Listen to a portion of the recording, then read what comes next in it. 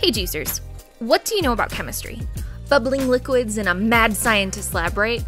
Well, there's a lot more to it than that. Chemistry is the branch of science that deals with substances and the matter that makes them up, along with their properties, interactions, and how they can combine and change.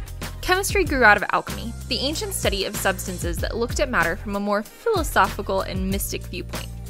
Through chemistry, we've been able to gain insight into things like chemical substances, how reactions work, and what makes up the things we interact with every day.